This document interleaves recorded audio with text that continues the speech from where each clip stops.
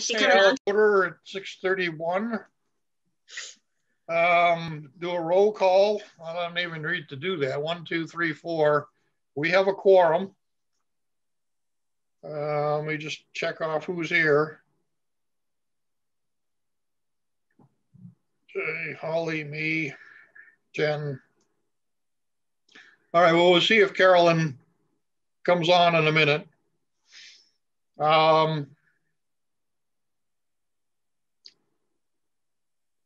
Are there any other, we have the agenda beforehand. Are there any other items that anybody wants to add to this existing agenda? I think we needed to talk about the report or whatnot for the year, because we got an email. It was like that blanket email that went out to the groups saying that the town didn't get a report from our committee. Okay. I'll add that under new business. How's that? Sweet. Thank you. Yep.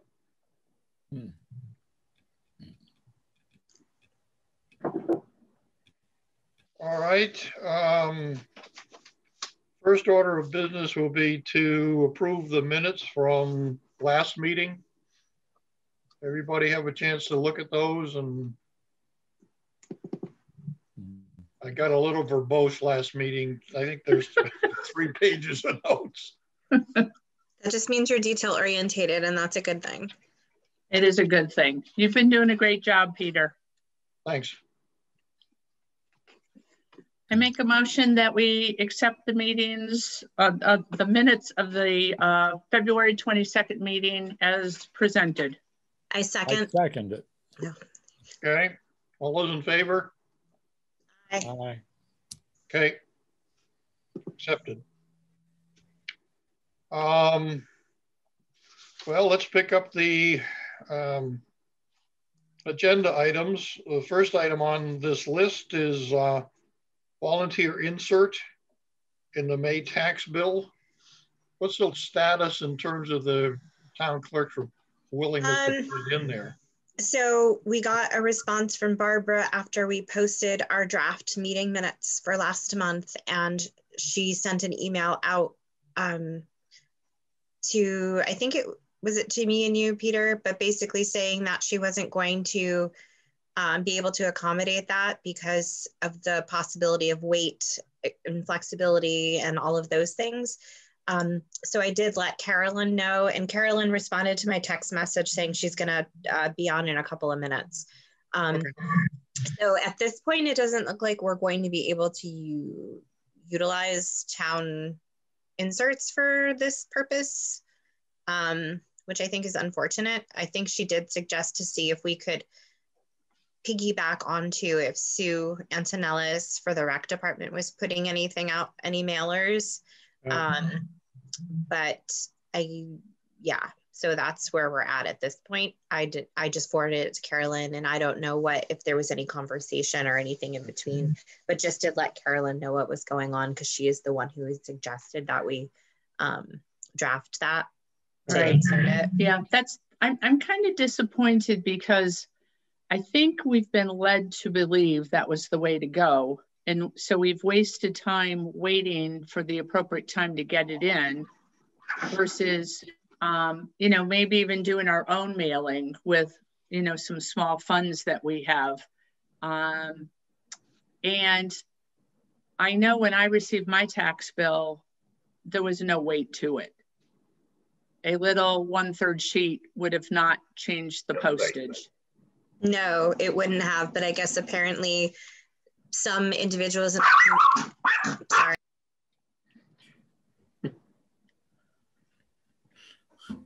What company have you?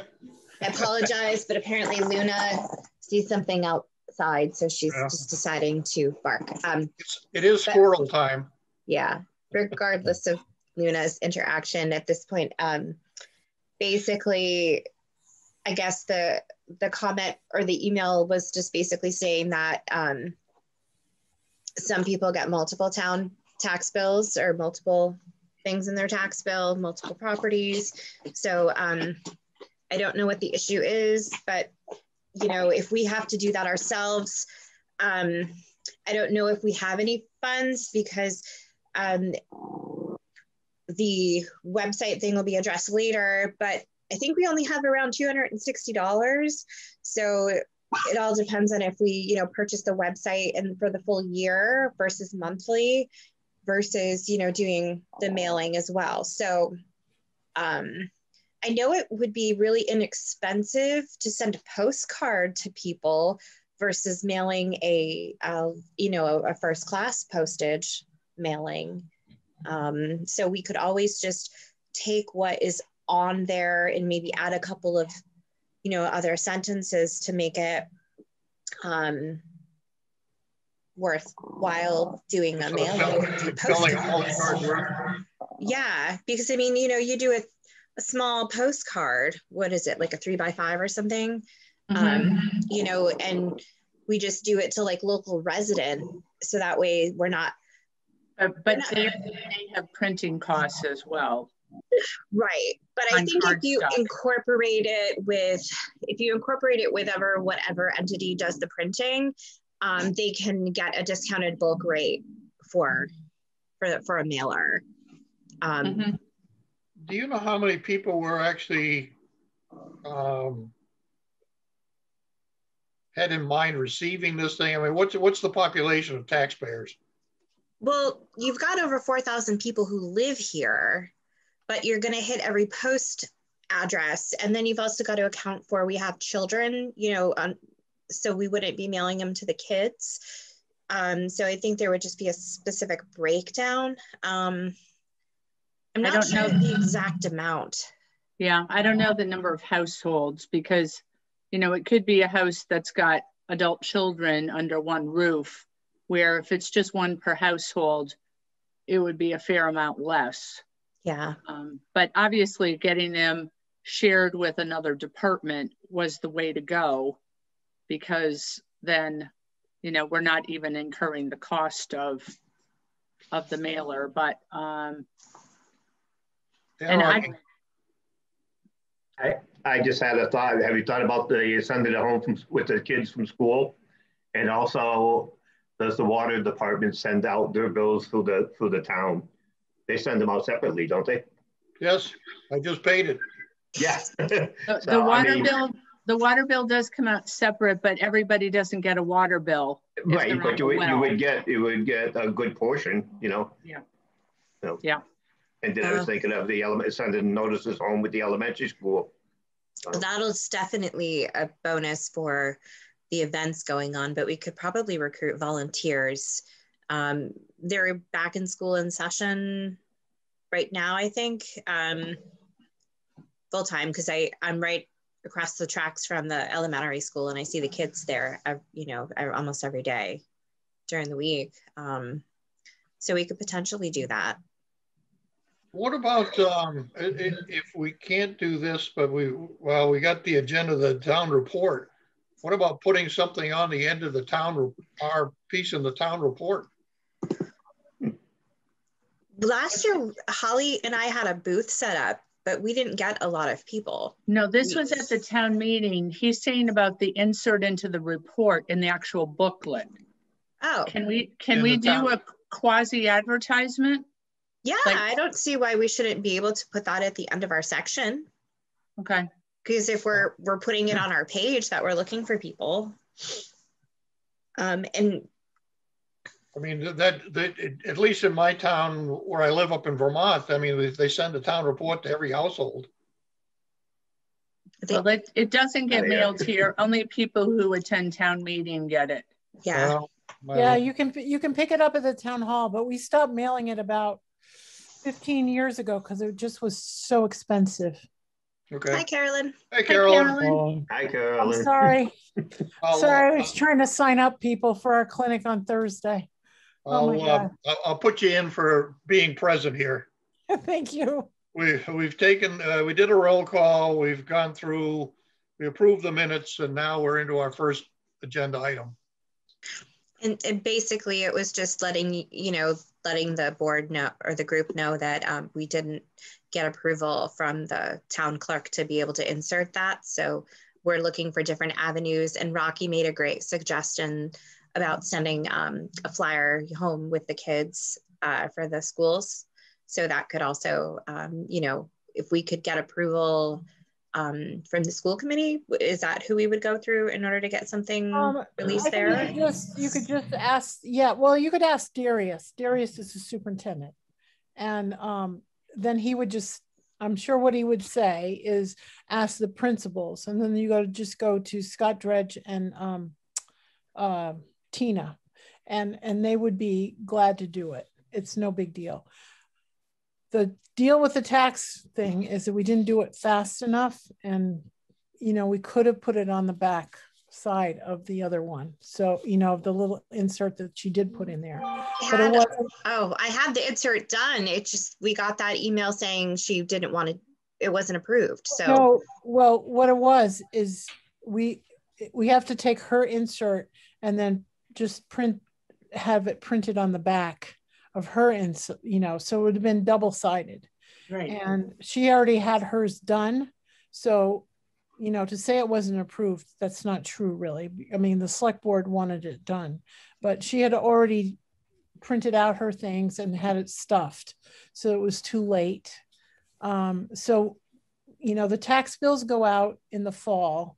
So at some point, usually lately they've been very late. But so what we'll have to do is, you know, save that blurb and then send it to me, Jennifer, because you're good with the tickler. And I, you know, sometime at the end of the summer, and I will take it to Barbara and I'll say, we want it on the back of the insert that goes into the tax bill. And then she'll print it with hers. And, you know, because she gets 4 in a page. Mm-hmm. So we'll print it in the back of her 4 in the page. And so when she cuts it and has it inserted, ours will already be printed on the back of her in little insert. Okay. Okay. Because her email to us was basically that the weight was a concern and other things. So, well, that was for an whole additional thing, but we could have put it when you got your tax bill, there was a blank side and we could have had it printed on the blank side of her own insert. So there's no guarantee that there's a blank side, but I would say, just remind me, I'll go and approach her, what's she doing for a stuffer? And then we want this printed out on the back of her stuffer. So I think it will be fine. She just didn't want, you know, it is additional labor to stick another stuffer in, and it is additional weight as another piece, but we can certainly put it in the end on her insert. So we're going to have, we'll insert this in the fall bill then. Yeah, just in our August meeting or the September meeting, just remind me and I will go walk it over there and make sure it happens. Okay. Okay. I have to say, I'm really, really disappointed with this. I opened up my tax bill. I was all excited. We were going to have our insert in there. And I'm like, where is it? And we were going to do it for the fall. It was too late for the fall. We got it ready timely. And I'm sorry if they already had those things printed. I know. I just feel if we're going to be good partners here, we are working with a skeleton crew here and we're looking for volunteers. And we've had no means to solicit volunteers other than announcements at meetings. And a lot of people don't pay attention to the meetings. And so prior to jumping on board, we were looking at other opportunities of maybe even doing a mailer out to all residents. Because I do feel we've got to reach out to people. I look at, you know, the fact that we're less than 2 years from some events, and we need to start bouncing off to subcommittees, and we don't have means to get it out. And I think individually, that's not our responsibility. It's a town responsibility. I'm not disagreeing with you, Holly. I was disappointed that Barbara had her attitude, but. Well, I guess I have to say, who calls the shots? And if the select board needs to do some weight there, I guess we need to rely on you to do that. It's you know, it's something that's really necessary. And waiting 6 months or maybe 7 or 8 because the bills go out late, it's not good enough. We need to do something before. I'm not disagreeing. What other, sorry, what other venues can you think of in terms of, I like the school idea. I mean, that's certainly, and the thing that's nice with that is that the parents of the kids, I would think, are going to be more enthused about having something for the kids to go to and celebrate than a number of other people that live in here and it's sort of a bedroom, but they spend their lives in Amherst or, you know, wherever. Well, I also think the schools are getting excited because of the curriculum. I mean, seems to be some interest through the DIG group and having curriculum in the schools and talking about, you know, some of the interesting things that history from you, Peter, that, you know, is not in history books and is not well known. And I think that has gotten people excited. Well, one of the things that I was thinking about is if we do it through the school, maybe one of the things to do is add to the transmittal and say that we're looking for people. And one of the avenues to participate in the 350th is to develop student related kinds of activities and events. And they may be particularly focused on that area rather than something else that, you know, we might be currently considering. But if there's curriculum development going on, then they should know it and might be willing to contribute collecting materials for that curriculum or putting up displays that, you know, for the students specifically, or having student. I think one of the things we could really use is having student involvement in the 350th with creating things themselves. And that seems to me like something that the parents could really step up to the plate and join with their kids in terms of creating something for the town and involving, you know, young families particularly. So maybe the thing to do would be to use what you already made, you know, what Jennifer already made for us, but to put in some letter of encouragement to the families to engage with their kids in terms of developing materials for the 350th. Well, as we're talking right now, I'm just copying and putting it on Facebook while we're having our meeting. I have to say, you know, I haven't been posting a lot of stuff on Facebook because I've been busy with other things. But that's not your ultimate responsibility. If we were looking for help from town hall to get a mailer out, you know, that's where you wouldn't have thought to put a posting out there. We thought we were going to touch all the residences. But what do you think about that idea in terms of joint? I mean, with the schools trying to tap into that, the younger family generation as well as the kids, and see if they can do something together. Well, Peter, everything we do with students is going to reach the parents. Yes. I think you have to reach out to the history teachers at Frontier, because you're less likely to get, you know, help from teenagers, but, you know, parents of teenagers. But, you know, if you reach out to the history teachers and they are pulling in the kids, I mean, I think you can backdoor for Frontier. But then I also would just, you know, maybe again with the DIG group and some of the teachers at the elementary school, rather than try to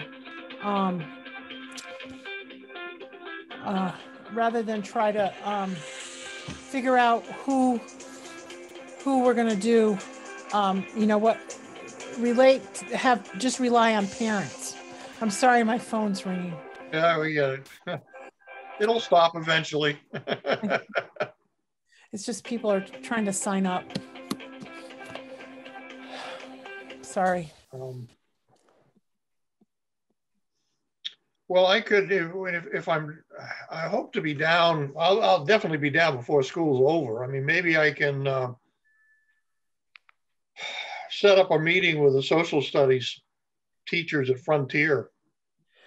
I think that would be the teachers actually generate the interest, really, and then you can pull in the parents, and attract the kids, or attract the kids and then the parents that way.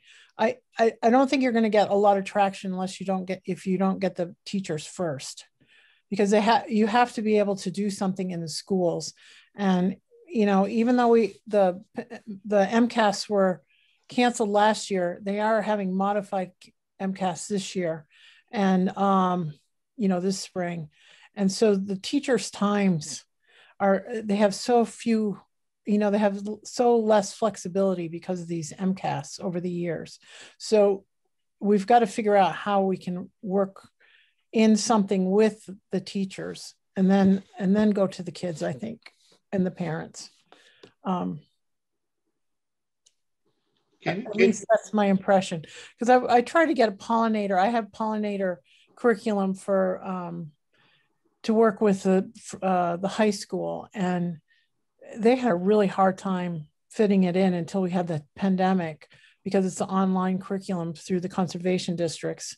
And once they had to go online, they didn't have enough curriculum, and so they ended up using it. But initially there was not, it's pre-done, it's a national standard, it's been award-winning, and they just didn't even have time for that, even though they were interested. So I think, you have to figure out how you're going to work it in with the teachers. And then, but I think sending out a mailer through the kids saying we're looking for, we want to do kid-friendly events. Would they want to volunteer? I think is huge. That needs to be done. But doing, I think if you can sell the students, they'll sell their parents on doing it. Yeah.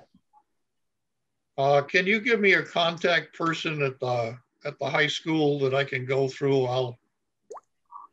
I'll email it to you. Okay. Right now. Yeah, don't worry about it right now. But if you can send me before I forget. Okay. Yeah. But if you send me a contact person, then I will try and set up a meeting with the social studies teachers. They've got to meet periodically for their own business. If I just go in and take 5 or 10 minutes, we'll see what we can work out. Okay. I was hoping that Jeremy Rogers was going to be back in, but he's retired. He physically, he's not well enough to go back to teaching. So that's unfortunate. He was one hell of a historian. Yeah, that's and he knows Deerfield history like the back of his hand. But I don't know whether I can. I've been reading through his book. I showed you copies of his book a while ago, but what I'm inclined to do is to ask him if we can use part of his text in terms of developing these mini units that we can post on the web in terms of developing a history of Deerfield, because of many of his chapters. I mean, things on the immigrants and it's loaded with stuff. And rather than recreating some of this text for each one, I think if he's willing to do it, we can extract out of his book some of those texts, so part of the text, and develop little vignettes to talk about Deerfield's history. Well, Peter, I think that this would be a good source for a bullet points card or reading reference that just sidesteps all the text and all blah, blah, blah. And let's get some of the points in and maybe a few dates. And that can be built upon even by the kids. My suggestion is maybe the kids could look at what has been written and suggest what more could be put on these lists, starting small. And then what can we drop into it? Another paragraph, 5 or 6 more bullet points, because we don't have a reading audience much anymore. We're going to sit down and do an encyclopedic reading. I'm sorry about that, but I run into that with my own industrial history, you know. I know I have to cut my papers in half so people will read them. Right.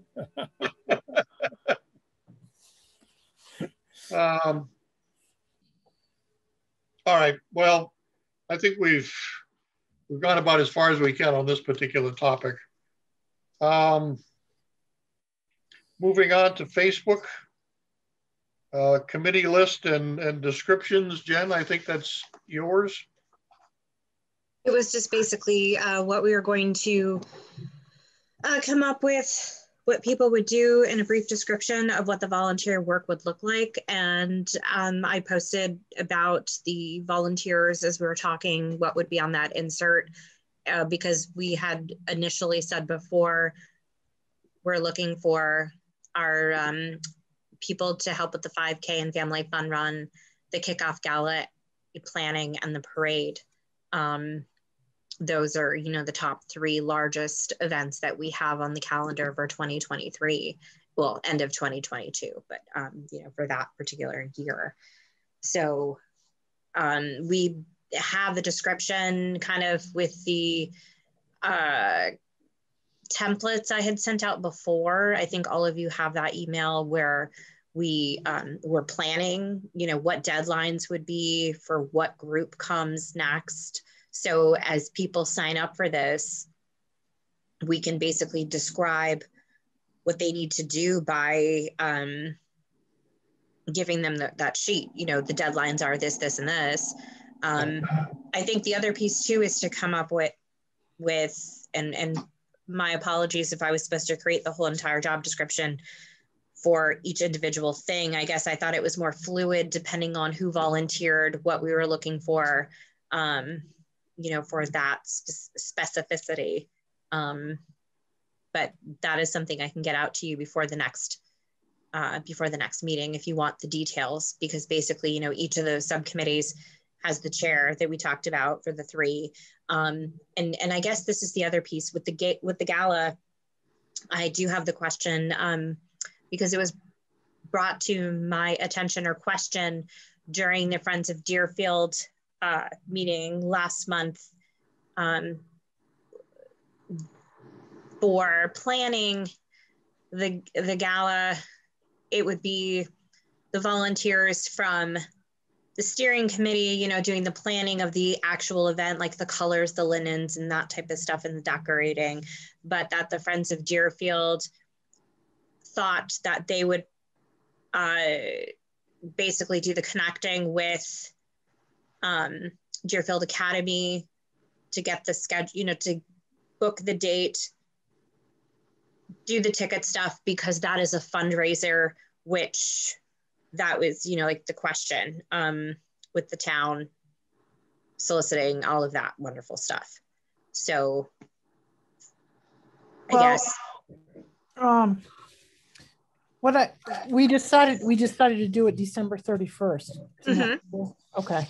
Yeah, that date was talked about. It's just that I wanted to clarify. So this is me taking off my steering committee hat and putting on my Friends of Deerfield hat and saying, because you need a committee, obviously, to organize. You need a committee. The steering committee needs that subcommittee to plan the entire event, whereas the Friends of Deerfield, because it's the fundraising piece, working out the cost details with Deerfield Academy, working out the cost for the tickets to ensure that there's coverage for what Deerfield Academy may or may not be, you know, donating, to ensure that this event goes as the way, you know, that the steering committee wants it to go. So I think that helps to have a leg up on what are we anticipating about costs and you know what the academy is willing to go to. But I mean, as far as the steering committee, we need people to work on this, join us and become that steering committee. I don't think this steering committee has the time to start steering every major event that we've got on the calendar. Right. What I can do is I'll talk to Trevor, because Trevor and I trade off talking to Deerfield Academy. So I'll talk to Trevor and we'll see what we want to do about approaching Deerfield. I mean, you know, when do we want to approach them? Probably this spring, I would think. So, which is in, you know, another month or two. We usually have quarterly meetings. So I will see what Trevor wants to do on this. Well, my question with the Friends of Deerfield hat is, you know, I had Chris Harris reach out to talk with, sorry. That's okay. Hopefully you can't hear her as bad. I had Chris Harris reach out to, you know, to inquire as to what would be the appropriate way for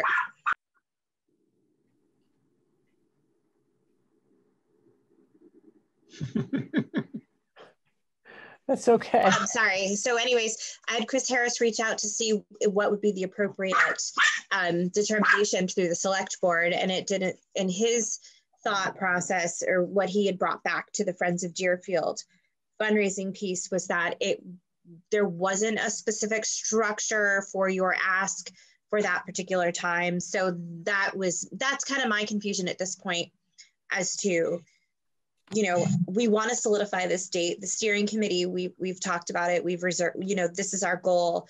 We want to be able to go forward when the volunteers sign up to help.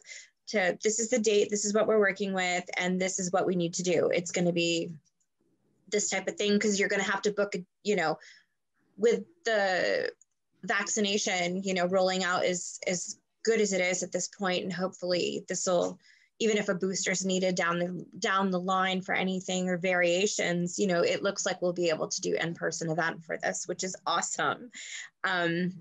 We want to solidify this now because we, you know, DJs or bands book, all of those things book. And, you know, it's a year and a half away, or year and what, 9 months, 8 months away.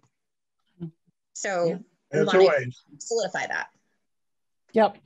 Well, then I'll talk to Trevor and we'll do it. We'll ask Deerfield to be participatory on this. Okay. Okay. So so then what I will ask then is I will have someone from Friends of Deerfield, more than likely it will be Chris Harris, probably reaching out to you next month, if that's okay with you. Yeah, absolutely. So that way there's no gap and we can, the Friends of Deerfield can move forward to, you know, to start with the cost things. So that way it guarantees the steering committee's kickoff for the town's kickoff, because the town is the one that benefits everything. So, right. Well, yeah, we'll just put it in, we'll roll it into our meeting with them. Okay. Thank you. Thank you. So going back to the rest of the description of jobs, I guess I figured it was fluid because we had the calendar set up, you know, whereas we had the deadlines once we got subcommittees established. So there would be the different deadlines of things that needed to be done. So if you would like me to go into further explanation as to what they should do or not do, or how we expect things to be done for expectations, you know, for next month's meeting, I can do that. But if you would like to individually, so we don't violate open meeting law, if you have a specificity that you would like included, just send it directly to me, not to everyone else, just to give me what your guidance would be to insert into that. So that way I can make sure that it's included. So don't send it to everyone on the committee, just send it directly to me with whatever content you'd like to see added for those three large events that we have going at this point, because those are the three I feel will need the majority of support at this time versus some of the smaller events we have, which we can solicit for later on this year. I mean, obviously we want to have the volunteers in place and have everything established moving forward through the middle of 2022. So that way when 2023 kicks off, we're ready to go. We don't have any lag time. And that's why, we've all been planning. But I can do that. I will make a note of that to have that ready for next month's meeting. And my apologies if my expectation was wrongly assumed for what was needed for today. I thought you divided it up, actually. Could you repeat that, Pete? I thought we talked about this and we sort of divided. I know I was out of the mix, so maybe I'm misspeaking, but I thought maybe you and Holly had kind of split it or something. I may be totally confused. I'm recalling exactly what you do, Pete, but I don't think we went as far as breaking it up. Okay. I think we talked about doing that, and I think we ran out of steam last month and we didn't quite finish. Okay, so then I'm okay, and that I didn't drop the ball totally on this topic. I thought I did. I feel better. And maybe the thing is this: if we've got Carolyn and Chris are going to eventually work out a way to go talk to Deerfield and see if maybe it's better to wait and see what they're willing to do before we develop a job description. Because if Deerfield says, "Nah, we're really not interested in it," then we got a whole different picture of what that committee is going to need to be doing. Yes and no. It's basically, it would just be ascertaining a location. Would be the Friends of Deerfield piece. If, say, Deerfield Academy comes back and says that they're not willing to work with us, that would be up to the Friends of Deerfield liaison working with the steering committee to determine the location that is an agreed upon location, obviously. But then Friends of Deerfield would just get the location, the cost, and whatever, and the steering committee, or the subcommittee for the gala would still just work on decorating and all of that stuff, because and choosing the menu and those types of things, which are right. Because our backup location, if Deerfield says no, my second choice would be Eaglebrook School, because Eaglebrook School does, has their president's dinner and does certain events, and their dining room is very nice. And so I feel like, again, if Deerfield said no, or that they were not willing to do that, then we could, or donate some of their services, because obviously you need to make some money on this. Then Eaglebrook would be willing to do it, I'm sure. Yeah, and I know in Hatfields, I think it was Hatfields, they did theirs down at the log cabin. I mean, they just wanted it to be a fundraiser and a gala event, and they didn't hold it in their town. So there's obviously options if we have to go beyond, but our choice would be obviously to stay in town if we could. Jen, because I recall, as Peter did, that we were going to share some of this, I'm going to take a stab at the parade, and then I'll just share that with you to save you some steps, and then you can tweak it. Perfect. Well, that's what it was. It was the different major events. That's how you split it up. It wasn't all for the gala. It was that I remember you were going to do the parade. I think Jen was going to do the gala. Well, it doesn't matter. You got it worked out now. Yeah, I'll take the gala and the 5K. I've actually helped coordinate that when I was in undergrad. We did that for nonprofit with some pieces there. So I'm making note you'll send me, Holly, the parade stuff. Yep. Yeah, just give me a few days and I'll get something to you. No problem.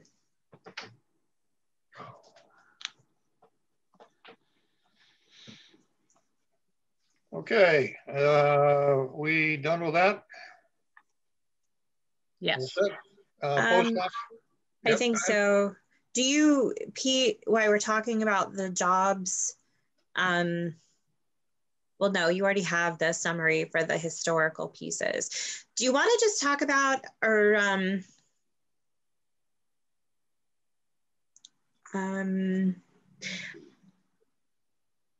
I guess, no, that would be more calendar stuff. So yeah, forget it. That was just a different thought about, like, have you confirmed with Historic Deerfield or Deerfield Academy or PVMA, you know, about your topics and when you can do various things that won't conflict with their dates. But I'm assuming they haven't done their calendar yet, right?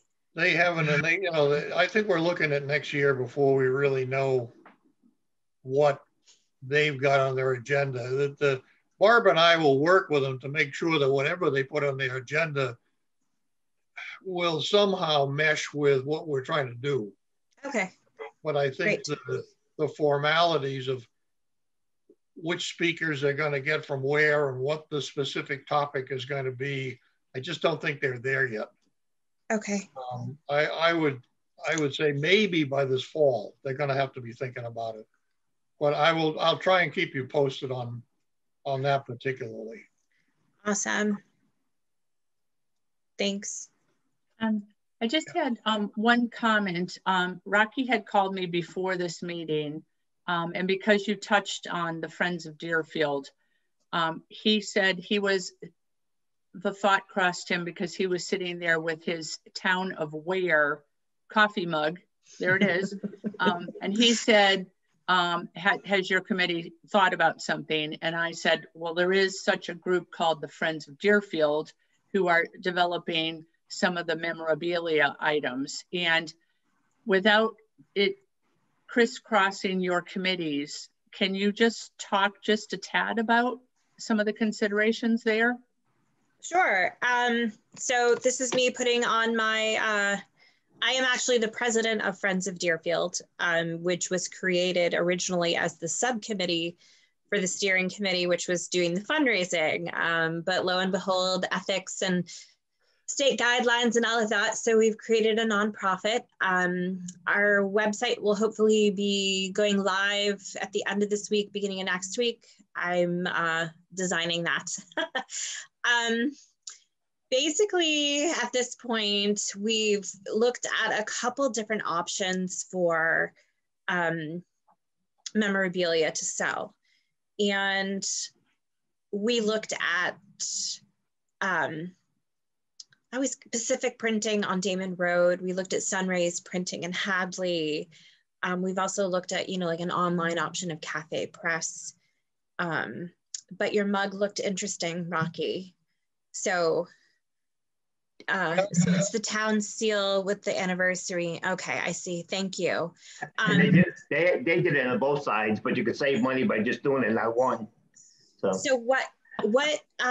so if you look at, I assume you're on Facebook, Rocky? Yes. So it'll be on the Kathy and Rocky Foley. Oh, okay, I've seen it. I post on the Deerfield 350th at the top, Jack Cavaco designed that logo. So what is going to happen at this point is that logo is going to be utilized. And I don't know if the steering committee has spoken about whether or not they want to add the town seal, you know, to anything that's used for the 350th.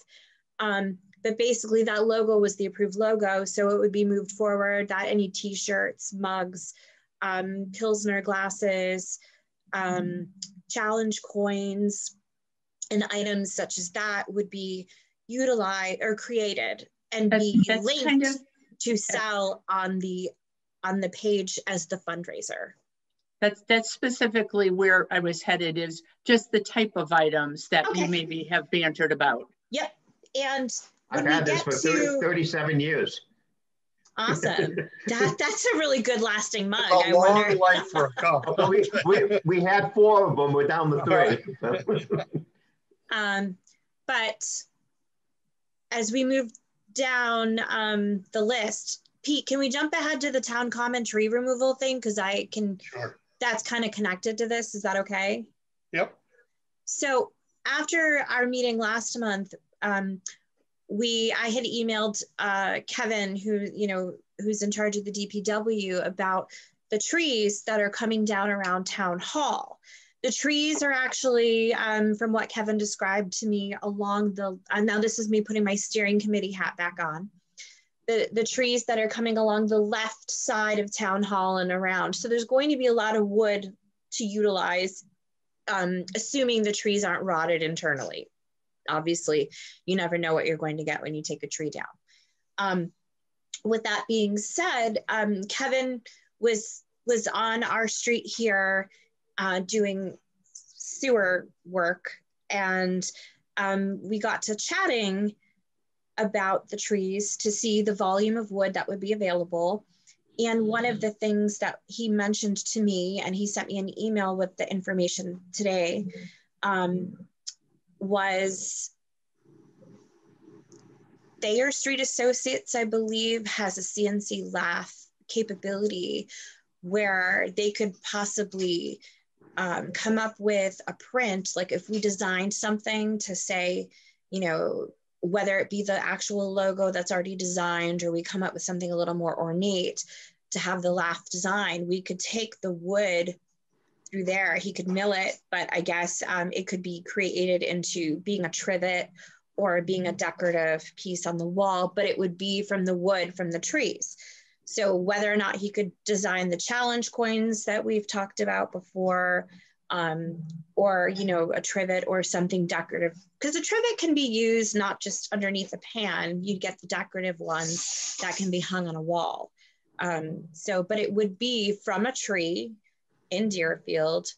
So that was something I just wanted to update, all of you with, and to see if that is an idea that you wanted to move forward and have the Friends of Deerfield reach out to Thayer Street Associates to see what the cost and everything else would be for the fundraising piece of it. Because the steering committee talked about having, something like that happen. And the other piece, or the other topics about the wood, is there enough wood where we could make a gazebo or, something a little more ornate to have right outside of Town Hall, or potentially in the new park if it moves forward with everything, but I believe Kevin said that they probably would not be taking down the trees until at least the new fiscal year in July because of budgeting. So I don't know what your thoughts are on that. So I just wanted to bring it up since we were talking about those types of items. We need to have that organized, because once the trees come down, you have to figure out what to do with them right away. So getting that organized now makes a whole bunch of sense. Otherwise, the trees will come down and they'll be taken away. What, as the steering committee, what are your thoughts on doing this, a design, and having some ornate, as the trees are sliced or whatnot, having it something created to be embossed in them, with the woodworking? I think it's a great idea. Would Thayer Street come up with a design that we would then review? I do not know. I just got the contact information from Kevin, because I wanted to make sure that I had that for the meeting tonight. And I think a lot of places would have allow us to design it, or whomever, so we could collaborate to see what we want to come up with. Sunderland had wooden buttons with the butterball tree on it, and then they had the pin, you just stick through your lapel kind of thing, and that was really good. I mean, I thought that was excellent. They were giving them out to everybody that participated in the parade, and I mean, they were not expensive, but I could see us doing something that was more expensive, like a trivet that people would want to buy to put on the wall, but it needs to be, I don't know if the town seal is attractive enough, but it has to be something that symbolizes Deerfield, just like their butterball tree, community for 300 years or whatever they did under the thing. It was very pretty, and it was, you know, very inexpensive. And it's a nice kind of little thing. I'd like to back up on what Caroline said a few minutes ago.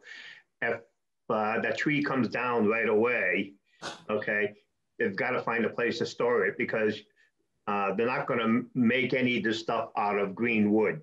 They've got to let this wood sit for, you know, until it dries, you know, so it's got to be sitting for like a year. Otherwise, whatever they make is just going to crack and fall apart. So that's something they would have to think of, is where you're going to store all this wood, you know, until they're able to work with it. I know Kevin mentioned it, you know, about finding a location, but I know Pete mentioned volunteered his yard to store the trees. Okay. So. I mean, it's just down the street. It just, and I got a big backyard, so if he wants to move it into the backyard, he can just put it out there and in season for a year. Oh, okay. I just thought I'd bring that up because it's a good point, and I don't see any reason why you can't use part of my yard to do it in. I mean, that's really nice, Pete. Well, I think at this point it would be contacting Thayer Street Associates to see what if we could create the design, what the cost would be, and you know, to move forward from there. And then, you know, chatting with Kevin about storage, and you know, being in constant communication as to when the trees come down, where they'll be, and go from there. Because obviously, you know, we got a huge response, you know, with the bricks as an idea, but we're, you know, that's on hold at this point, because there's no definitive place to really put them at, you know, to start selling that or advertising that. But if we also had enough lumber left over, we had talked about creating a really nice sign, you know, be lacquered and whatnot to weather the elements too. Whether that could be in the Common, South Deerfield, or, you know, make one for both locations, both down, you know, areas, just for the anniversary. But let's see how much wood is actually viable when we get to that point. Yeah, well, that's the thing, you know, how much wood do you really have? Yeah. I can think of one thing is that I have one downstairs. I have a cribbage board, but it's a table. You know, the thing is 3 feet long and about 10 inches wide, and it's got 4 legs on it. And it's got a draw on one end where the pegs go. But if you had the cribbage board laid out in the middle and various symbols, Deerfield and whatever around it, you can make a pretty fancy table. And given the price of wood, like the price of lumber today has gone up. It's about 70% more than it was a year ago. Because COVID, a lot of people started projects at home because they had the time, and the demand just went through the roof. Right. So, you know, it may eventually go down, but given the price of wood today, it's tough to pass it up and not find some use for it. But if you give it to a company that uses wood to manufacture something and that's free to them, then it should reduce the cost eventually to whatever we get as a product out of it. Yeah. So I guess at this point, I'll give them a call just and inquire about that, and yeah, or see if they have any other ideas about ways to. Yeah. If you talk to people that do, what kind of wood is it? You remember? You know what kind of tree? It's not pines. It's oak, and I think it's maple. Nice. So they're both good hardwoods. It's it's at least one oak, but I believe the other one is maple. I'm not sure.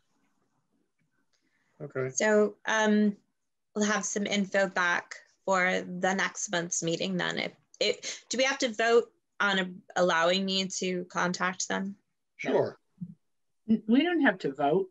We're not voting on any action. It's just a contact, right? Yeah, it's just a contact. Nobody's got an argument, so we'll just say you're going to do it. Okay. What's the name of the company? I believe it's Thayer Street Associates. Thayer Yeah. Street. Yep, they're behind the Polish Club on that side street there. Yeah, they back up to Oxford Pickle. Yeah. You're dating yourself, Carolyn. I know. Well, I used to work there when it was called Jewett Pickle, so that's. And then what did it end up with? Cain? Canes. Yes. Yeah, it ended up with Canes. But it was, I mean, that was an old concern. And I got pictures of that plant in the 1880s. Oh. Oh. So back to you, Pete. Okay, what's the next item? We got to go back to the cancellation stamp. Just a commemorative stamp. You were going to do that, Holly, or something? Yeah, I guess I just needed some clarification because I know Kathy Melnick had talked to the old Deerfield postmaster. Should we be going to Old Deerfield for this versus South because it's the more historic element of town?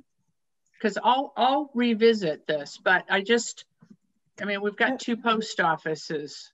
Yeah, and I think we should have both cancellations, actually. Okay, then I'll figure out from both. I mean, I don't know how everyone feels, but I don't feel like it should be just Old Deerfield. There's a question you might ask the postmaster. Is it possible without too much hassle to get a double cancellation stamp on an envelope? Or alternatively, one of the things that usually these commemorative envelopes has on it is a cartouche or some kind of an emblem or a scene or whatever. So it's a combination of a commemorative letter. Yeah, and that seal though is on the letter, whereas the cancellation stamp is simply the cancellation. Yeah, so the stamp. So there's two different kinds of things. Right. And so one of the things you could do is have the picture on the envelope being different parts of town. I didn't say that right, but you know what I mean. Yep. Different other kinds of things to incorporate both South Deerfield and Old Deerfield, and it wouldn't matter which post office canceled it. Oh, okay. I see what you're saying. Okay. So you might ask him, and I think we can. What's on the envelope, and you'd have to. What you wind up doing is you print up the envelopes, and so that they get sold to the collectors, so that they can get them canceled with whatever they want to put in them. But I've got some over here. Well, I won't go dig them out now, but I'll see if I can bring a couple of what I'm talking about to the next meeting. If you could just send a copy of the images before I meet with them, that would be helpful. Yeah. I'll send you. I'll copy a couple of these onto a piece of paper, and you can see what I'm talking about. Okay. Thank you, Pete. Yep.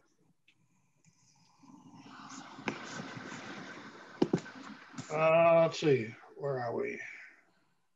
Town Common, we've got, okay, Parade, Friends of Deerfield. That is Holly's.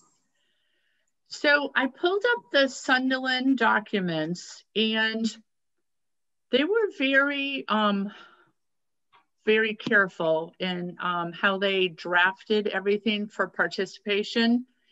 And I will send this on for you all to look at. but they have an actual parade participation agreement. And it's got some legalese in there. And essentially not holding the town for anything that takes place. So that brings me back to the Friends and wanting to use this as a potential perk for some of the donors.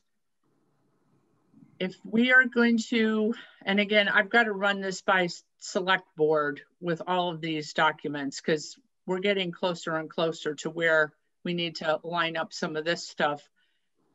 If we're going to require every group who participates to sign this agreement as part of participation, then if we had someone offered a perk to participate because of being a certain level donor,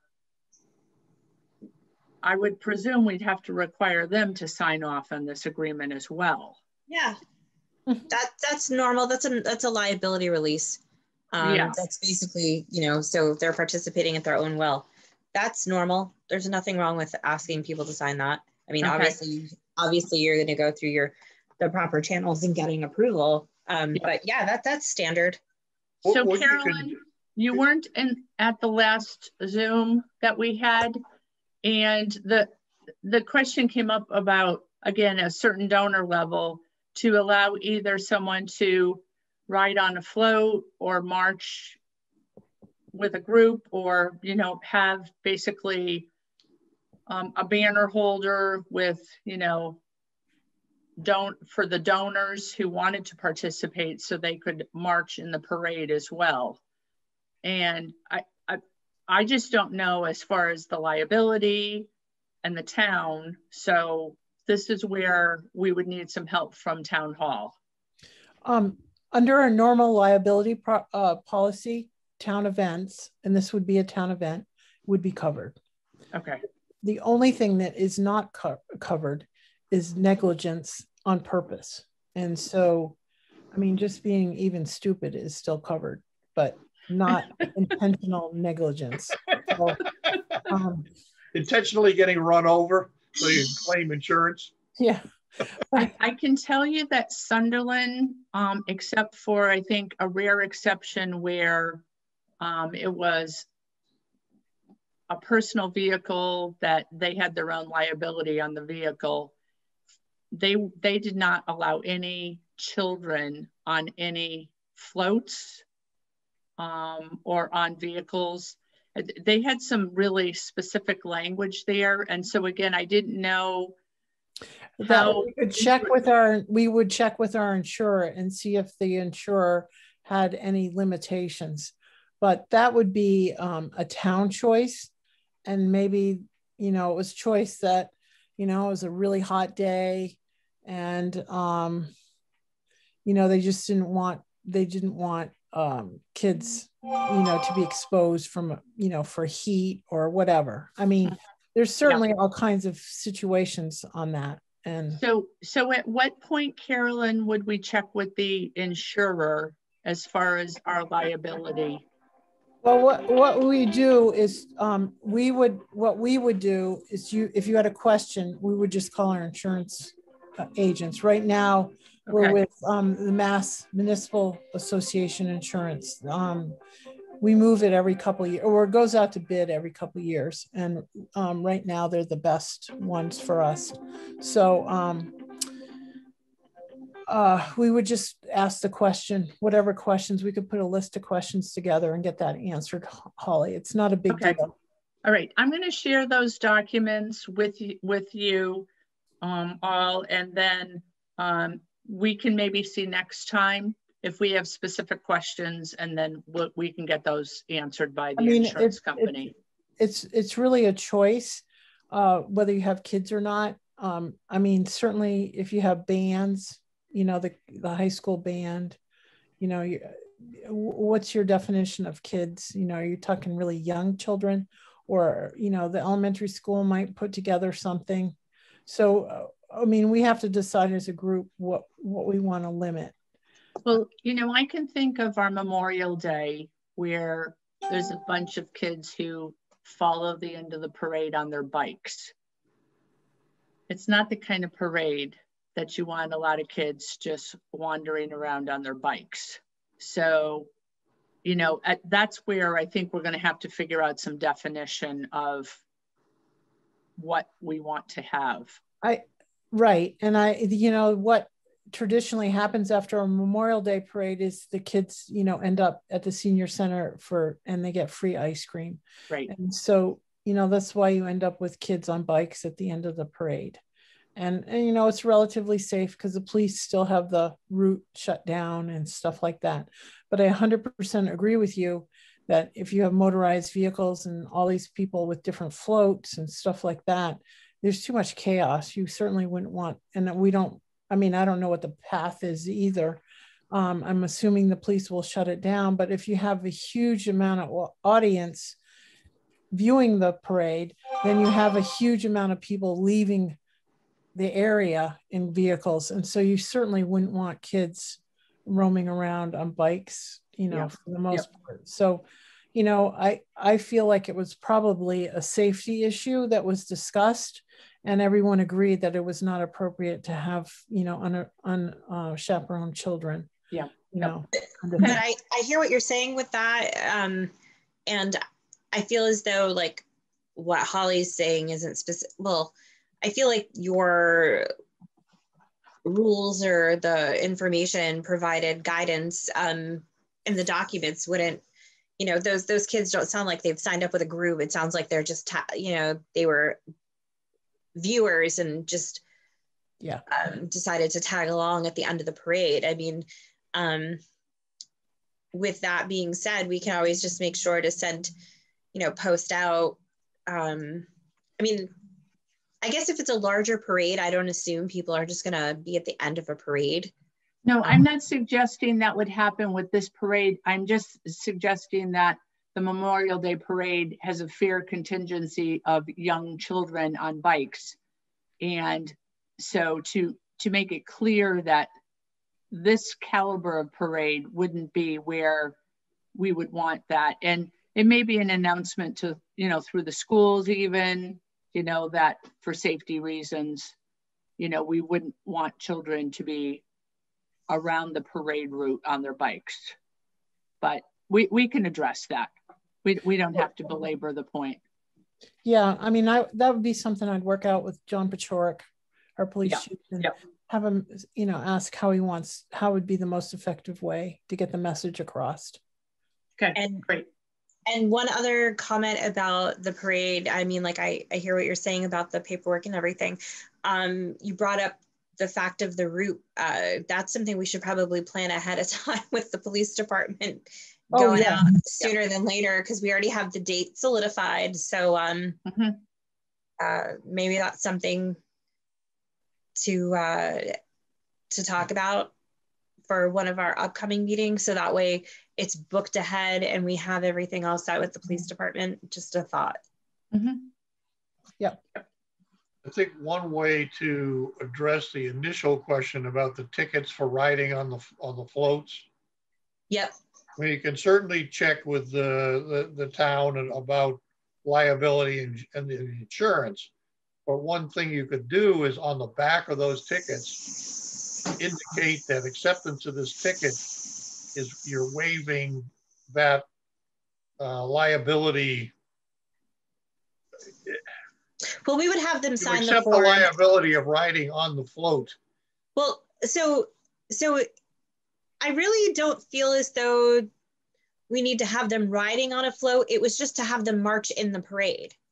It was just so, like, whether or not you pluck them in with other random, you know, at the end of certain things and of other participants, or you create, because like one of the things that the Friends of Deerfield spoke about at their last meeting was having a banner, you know, the Friends of Deerfield banner, and then you could have the people who want to march with them march behind them.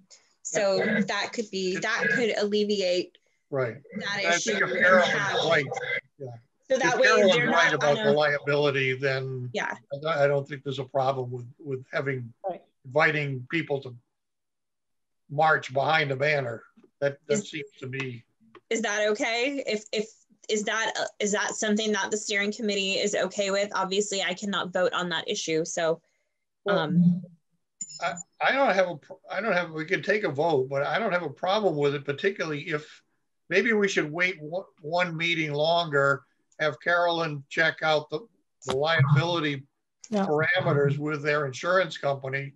If it's clear, and she can ask the question, if you have people marching behind a banner to celebrate a particular thing, would they be covered? If that's covered, well, anybody participating in the parade would be covered. And if the Friends of Deerfield needed to have liability insurance for their participation, they would be covered under that policy. Yeah, I don't see why they would need an independent policy. They're part of the town event. No. So, well, so typically when someone marches in a parade or participates in something, there's usually, they have their own liability insurance as well as the town's. Okay. Well, that's true if you're driving a float or riding in a car or something, but if they're just walking, there wouldn't be a need for it. you have your homeowner's insurance that a lot of times covers liability. If you say you tripped, you're walking next to somebody and you trip somebody accidentally, they can sue you. And that's sort of covered under your, potentially would be covered under your homeowner's insurance. Well, Sunderland also asked for a certificate of insurance for all participating groups. Yeah, so then that would be covered under that. I don't foresee that being an issue, because if the Friends of Deerfield, just had a sign and invited the people who donated funds who wanted to walk in the parade with them, they would be categorized under that in walking behind a banner, not on a float or anything like that. Right. That sounds okay to me. Carolyn, if you want, I'll try to get a hold of John Pachurik in the next couple of days, and then I could just circle back to you. Okay. If there's any specific insurance questions. All right. Then I'll just call our insurance person and make sure that there's no problems. Does that help, Jennifer? Yeah, well, I think, Want to put it to a vote? We should vote on that.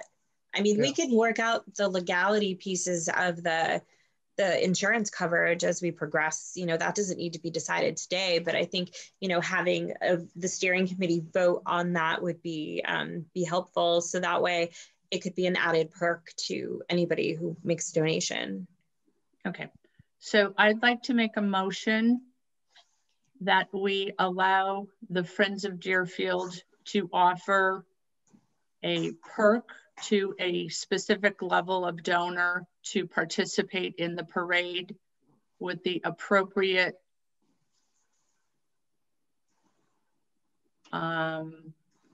legal documentation as required. Does that sound okay? Just say any required waiver. Yeah, don't say legal, because that All right. that connotates some other kind of issues. Okay, so to allow the Friends of Deerfield to provide the perk of participation in the parade for specific level donors, providing any necessary waivers are signed. Yep. I'll second that. Send me write it down, Holly, and send it to me. Or tell me slowly. I don't write that fast. All right. So I make a motion that we allow the Friends of Deerfield to provide the perk of participation in the parade to specific dollar level donors, providing any necessary waivers are completed.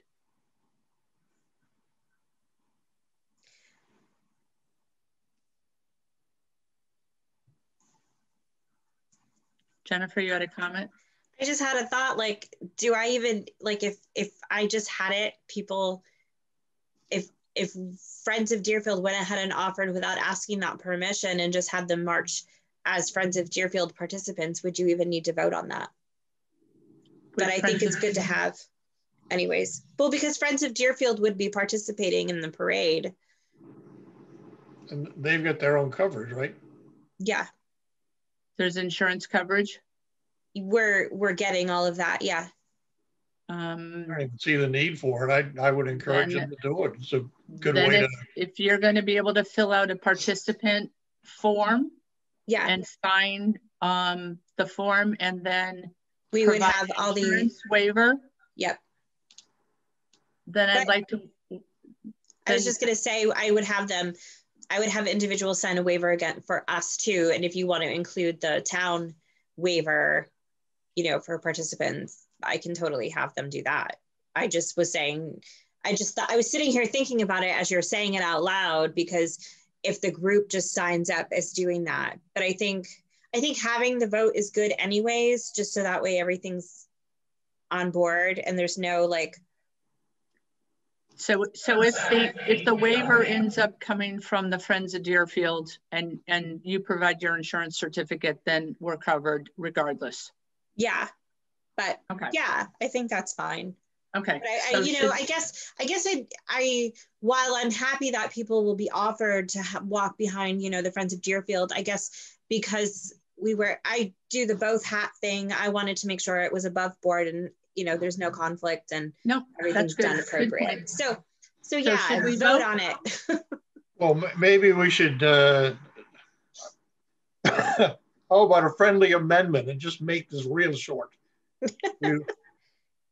We would support the Friends of Deerfield's efforts to offer donor tickets to march in the parade. I like that. Short, sweet, simple, but I can't vote on it, so you decide. Oh, but that's fine. We got enough. You okay with that, Holly? I just don't know if we need to cover ourselves with the waiver being signed. Well, wouldn't the waiver be signed by the group as participatory people anyway? But Carolyn, help? Well, I don't think you need to do have any waiver for as long as they just are walking. There's no vehicle, so there's no vehicles insurance involved. It's just people walking in the street, and I think, you know, that's going to be covered by the town insurance. So I'm not really worried about it one way or the other. You know, they're not. Again, if someone did something on purpose that was really negligent, then that's a different story. But just walking down the street, you know, that's pretty much going to be covered by our town insurance. Because it's a town. It sounds like the Friends of Deerfield are also going to have their own insurance. Right. Yes. And Friends of Deerfield will have their own insurance. And then people individually either have personal injury insurance or, you know, I mean, their personal property insurance or homeowners insurance of some sort. So, I mean, we have so many players that anything that somebody did accidentally, I cannot imagine that would not. The only thing I could ever foresee anybody accidentally doing is if a motorized vehicle ever, you know, hit somebody. But other than that, that's why they have their insurance and sign a waiver. Their insurance, yeah, exactly. Right. It's their insurance is at fault. I mean, they would be at fault. Right. And we aren't at fault because we're just, you know, walking down the street, you know, so. So Carolyn, would you be comfortable if I withdraw my motion and we go with Peter's? Yes, absolutely. Okay, then I'm going to withdraw my motion, Peter. All right. I think it's important to talk about liability, but as long as people, the major risks are your vehicles. So as long as someone has proof of vehicle insurance, then that's all we really care about. Okay.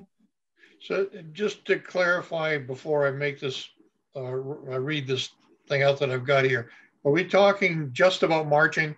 Because we can clarify that and just.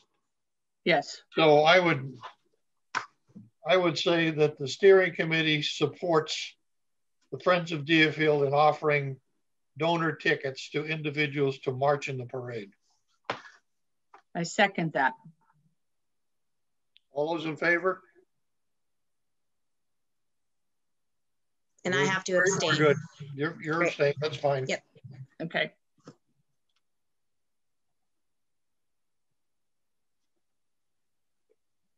It was kind of an end run, but we got there. That was good. Yeah, it's good. Well, it's good to talk it out. I mean, it's just. So let's see. I read my own. Oh, it's like update on outreach to local businesses. I threw that on there because I was hoping I would have some responses from places like the Polish Club and the Bonita. I haven't had any responses. I even reached out to Kathy Melnick to see if she still wants to help with farm stuff, but I haven't heard. So I think we just need to move that forward, and I hope to have some answers. We'll just table the discussion then. We'll table it. Okay, new business, Farm Bureau. That's, somebody was going to check with the Farm Bureau. I think that might have been me. Sorry. Yeah, it had to do with balloons, I think. Oh, or no, it was agricultural. It was agricultural stuff. The bee thing. It wasn't just the bees, but it was all different agricultural. Yeah. Okay.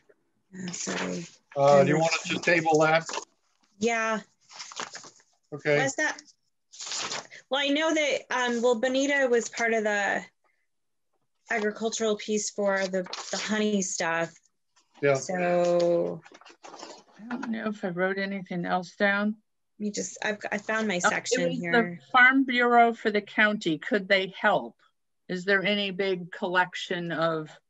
Oh, a venue for agricultural affairs and stuff. Right. I think that's what we're talking about.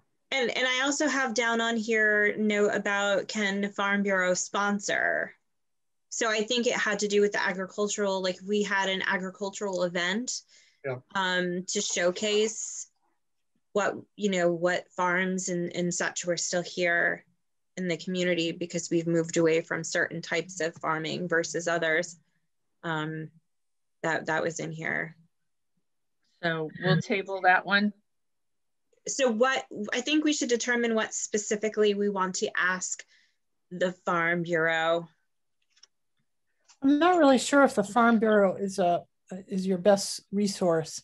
I mean, I certainly would reach out to them, but I think the Franklin Land Trust has a really good resource for history of agriculture, and as well as a historic Deerfield, has, and PVMA, has a really good long history with following agriculture in Deerfield.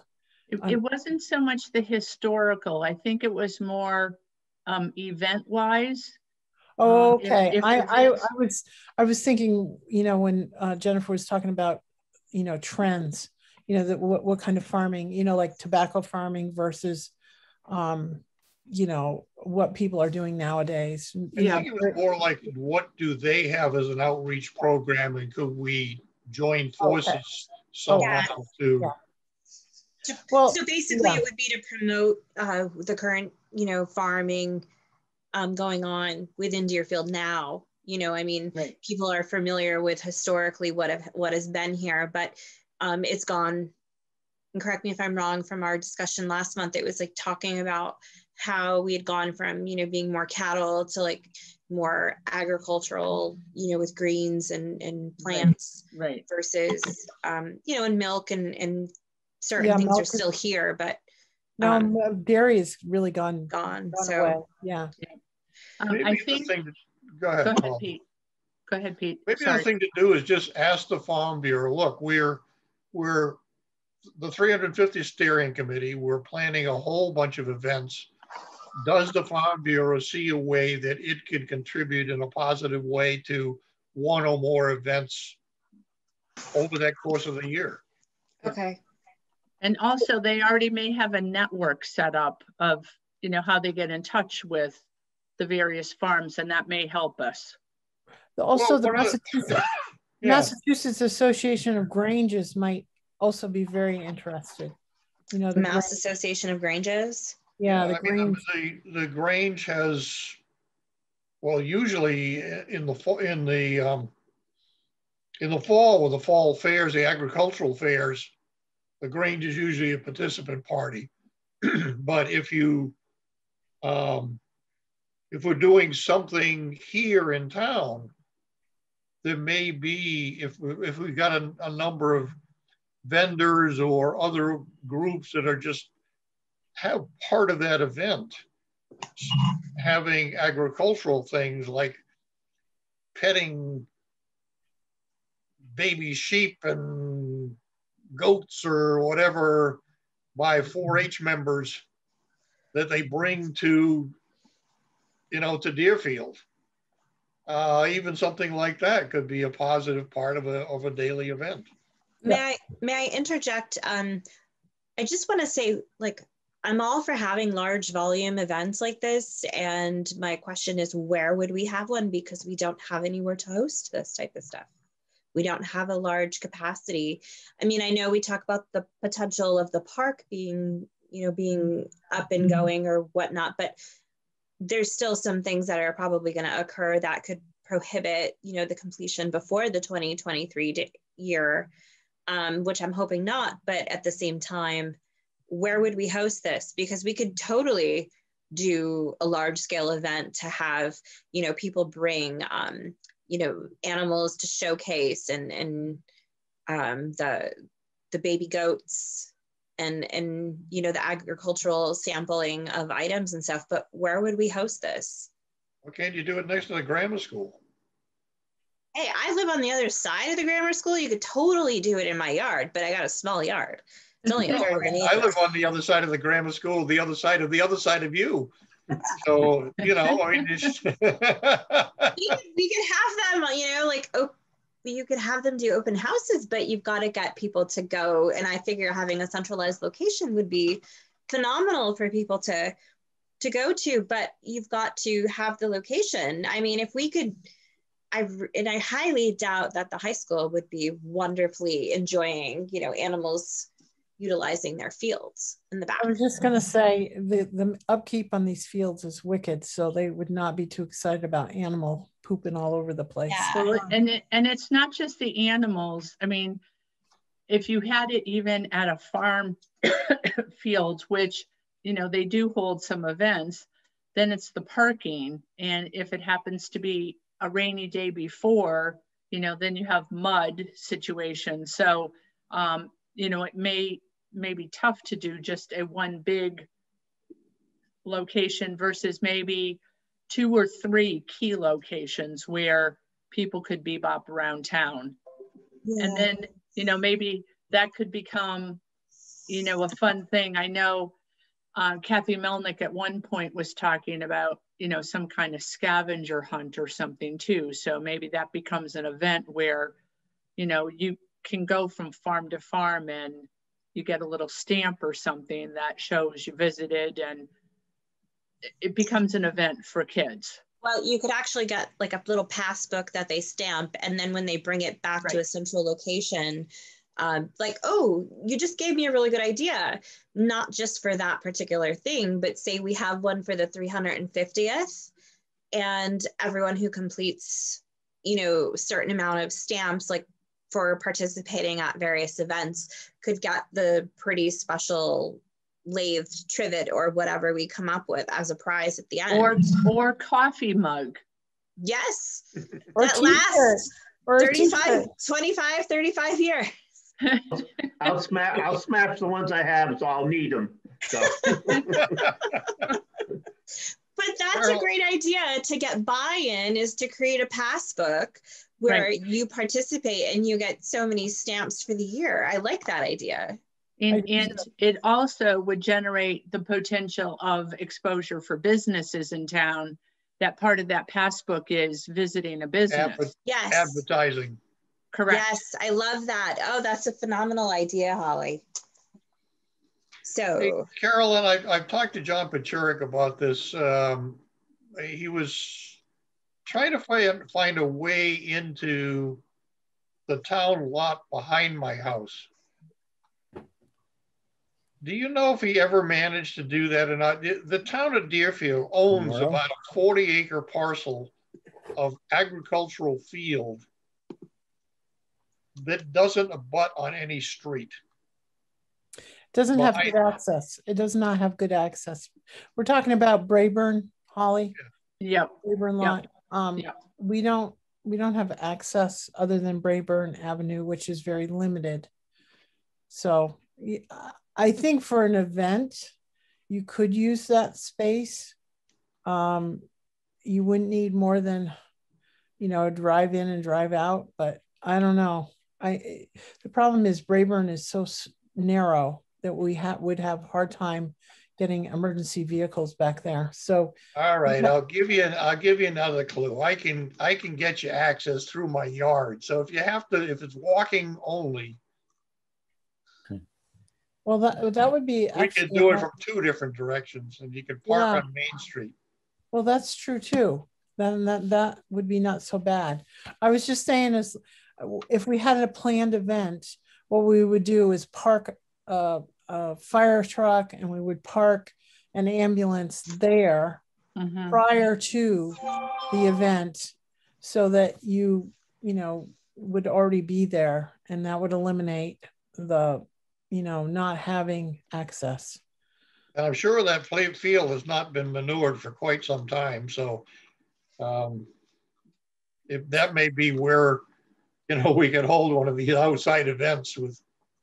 Actually, that's a very good idea, Peter. I'll look in and see what the restrictions are on that. We could talk about that. Because obviously parking is an issue. But it's at least close enough proximity to the schools that people could walk from the school parking lots. Yes. Hopefully the Leary lot will be done. Yes. Yeah, well, you could walk up from town too. I mean, it just, if we made it a walking event and not, if you're parking anywhere within the village or at the school, it's walkable distance. I mean, hell, the kids walk it every day from. Yeah, I mean, from the school parking lots to walk over there is not a big deal. Yeah. What about handicap? Yeah. You could do go-karts or golf carts. Yeah, as long as you can have somebody do that. That's true. That's a good point. Golf carts to do small shuttling. Yep. Well, anyway, it's something to think about. So what are we going to do with the Farm Bureau? You're just going to call the Farm Bureau and see what they might do, Holly, and then we'll pick up the discussion later. Jen's calling the Farm Bureau. I have that note to say, is there a way we can join forces to get word out, because we'd like to host an event showcasing the local agricultural and farm currently, in Deerfield. I think that's great. And also, is there a 4-H club in town? I don't know. I don't know if there's an active one right now. Yeah, it's something I'm noticing, like a really big trend. Like there used to be a lot more activities going on in the community, and there's really not a lot of the same things before. Like JT, my husband, is a veteran, and he looked at like the VFW and the American Legion, and I guess that there's no active units in town anymore. One of the things that we could do for something like this, though, is if we might be able to reach out to Conway or one of the hill towns that are more likely to have a 4-H. And just have them come to town. I can research that. I don't have a problem with that, but we can definitely have a 4-H presence. It'd be cool. I mean, these kids are looking for ways to, show their their animals and get out and meet the public and have a place in the community. God knows we shut the farm community off so, in such a century that we've practically driven them out of anybody in agriculture out of the state. Yeah. I think any way we can encourage that kind of activity is a positive step. No, I think it's great. I'm gonna do that, as well as, is there a list somewhere, Carolyn, that of like all the local farms that currently exist in the community? Yes, I'm not sure. The recorder does one every year by local, Mm-hmm. all the farms, but there's a loose knit group of farmers that have each other's products and stuff like that. So I would just contact Atlas Farm and Okay. and see, try to get in their network. Yeah, no problem. I can do that. And that's the kind of organization that might be willing to take on an event in that parcel of land we've just been talking about. Right. Didn't we talk about at one point asking them to host like a dinner or farm, something like that? They do that themselves already. But I would reach out to CISA, community. Yep. I'm familiar with who they are. Yeah, and see, see what their network is, because they have a list, of all the farmers and stuff like that too. That's a good suggestion. And they would know how to connect, what the connector is there. I don't know who would have youth groups other than, I know there's a lot less 4-H, just like there's a lot less Girl Scouts and Boy Scouts from my kids' time and my own time.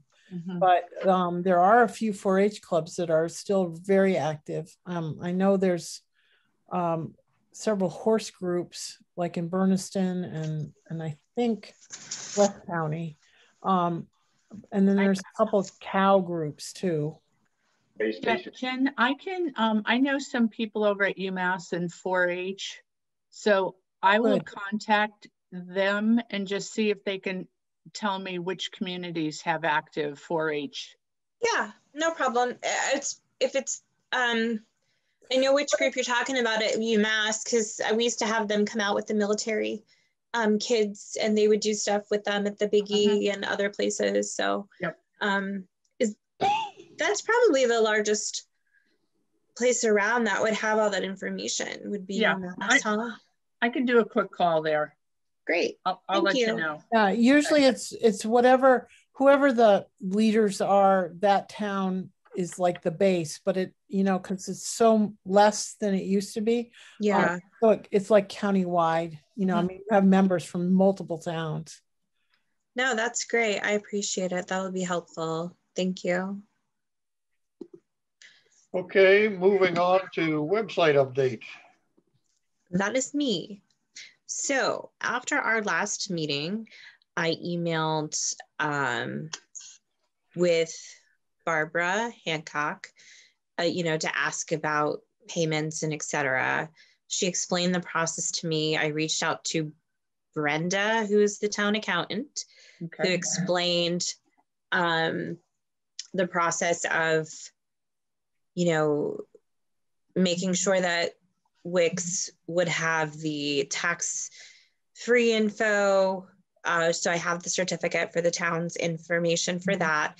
And then, so that was like a couple days back and forth. And then I researched some stuff with Wix, and then I followed up only this morning or today. I emailed Casey to ask about that, just because I've had a couple other projects on my plate. But in the meantime, Pete and I met with,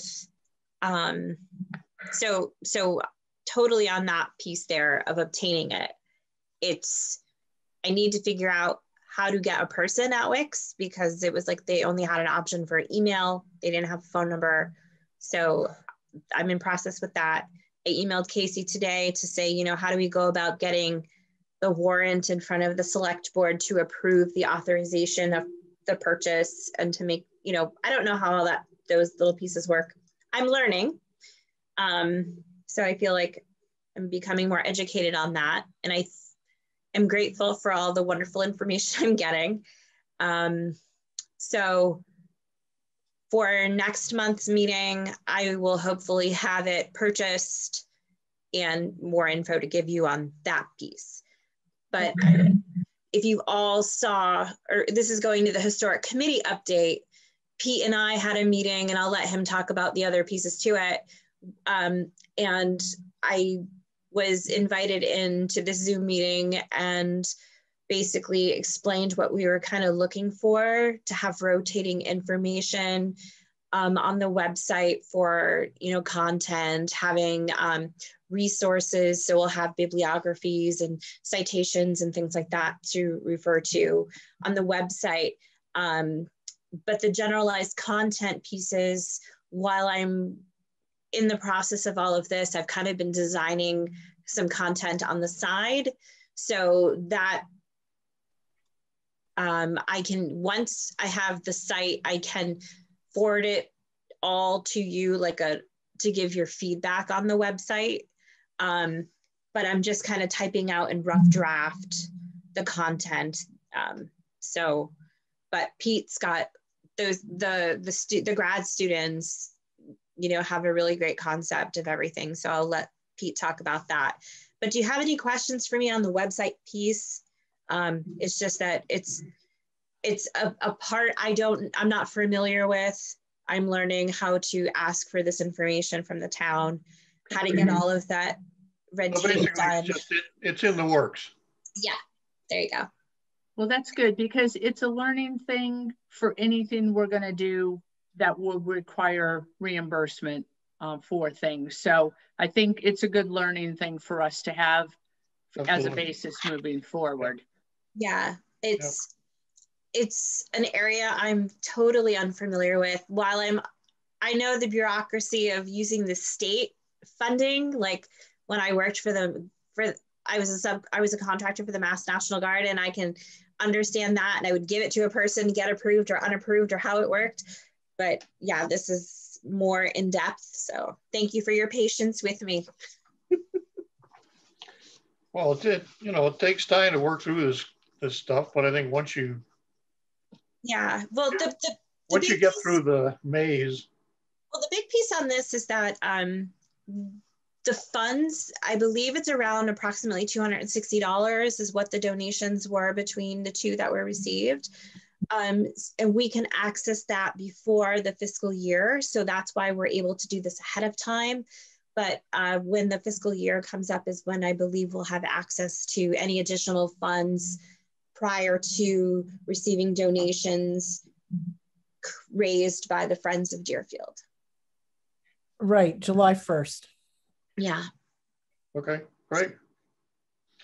Well, the next thing up is the Historic Committee report. I was hoping to save a little bit of time. I actually sent this out to you. Yep, so you can all have a copy of it. Yep. So I won't spend a lot of detail, but I think we've got a group of 4 graduate students who are working with Jen to develop sort of the historic component of this website. And so they're looking at doing several things for us. One of the things that I think the Historic Committee needs to do is to poll people in Deerfield about what they would like to know about the history of Deerfield. And that way we can tailor some of the events or some of the talks to meet current interests rather than trying to come up with programs on themselves. So they're going to develop a questionnaire that we can in fact send out and hopefully get back to help us tailor what we're going to present during that year. Actually, that's a good idea. That's a really good idea. Would this be something that we mail out, Pete? I think so.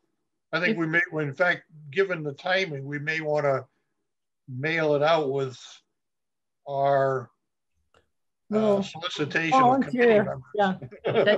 That's exactly where I was headed with that. So if we're going to do a mailing, we can cover all of our bases.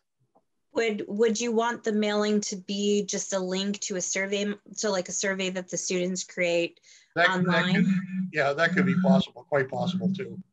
Because my thought with that is if we do a postcard, we still can include that subsection and it wouldn't be too large. So we could still get away with an inexpensive mailer. Yep. Mm-hmm.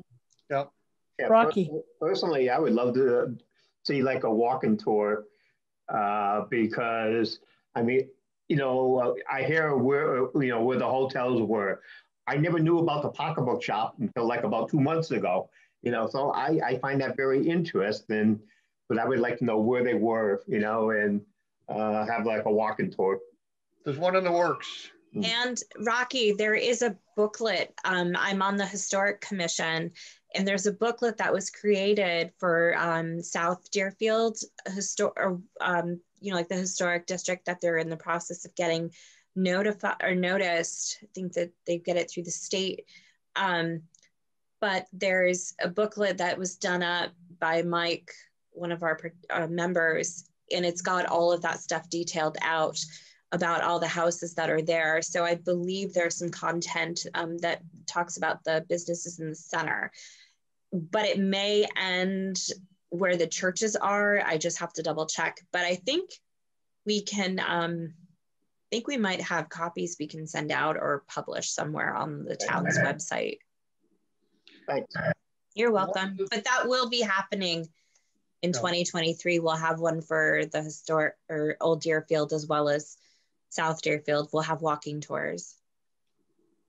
I'll venture something that we've been talking about within the Historic Committee, and that is to elaborate on that booklet with actual signage in front of individual buildings that tells you something about their history and who lived there.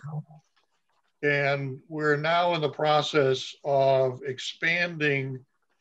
The walking tour right now runs between the Senior Center and Bloody Brook Monument. Okay.